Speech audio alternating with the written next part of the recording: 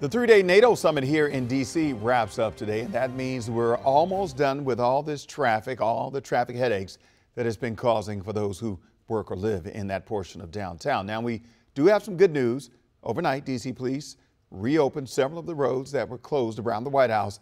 This includes 15th and 17th Streets on Constitution Avenue, so they're back open for your commute. Now, the summit ends late this afternoon after which President Joe Biden is scheduled to hold a news conference. Now, you can watch that live right here, WUSA 9, around 5:30 p.m. And we're told the concrete barriers and gates blocking off roads and sidewalks should mostly be gone by lunchtime tomorrow. In the meantime, all you have to do is text the word NATO to the number on your screen, which is 202-895-5599, and we'll text you back with a link with parking restrictions, road closures, metro changes, as well as what happens at the summit. You'll find that information on our free WUSA 9 app and website, WUSA9.com.